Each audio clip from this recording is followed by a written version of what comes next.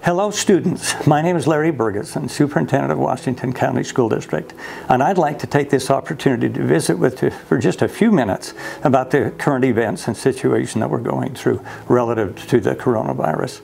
Let me reference a few things in my past that can give us a reference point. In 1963, President John F. Kennedy was assassinated. That was a traumatic situation in my life and everyone's life at that point. I was 7 years old. Following that, in 1975, the Vietnam War ended. I was then a junior in high school and looking to possibly have to sign up for the draft. That was a significant time and event in my life again. Following that, in 1986, we had the Space Shuttle Challenger explode, killing all 7 crew members on board, including a teacher. I watched that with the classroom full of students. Then you can move on to the events of 9/11 in 2001, when terrorists took down the Twin Towers. That was another tragic event that affected everybody in the world, for that matter, and especially in the United States.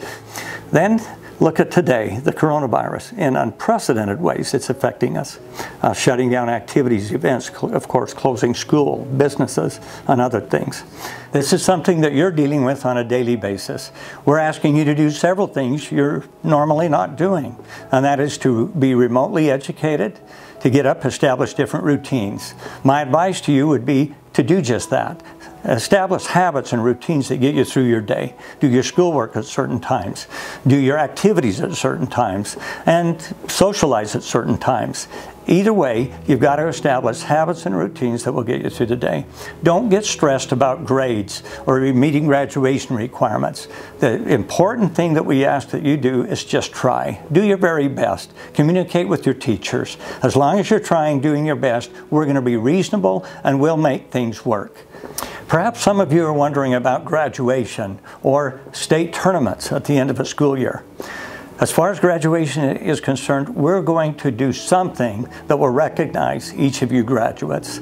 I'm not sure it'll be exactly like the traditional graduations, as we don't know what the conditions will allow us to do, but we will do something to recognize you. And as far as state tournaments or culminating events from the Utah High School Activities Association for spring sports, they're looking at options and modifications they can make to still hold those tournaments for all of those spring sports. And lastly, I would like to encourage each of you, aside from taking care of yourselves, to look for opportunities to reach out and help others, family members, friends, neighbors.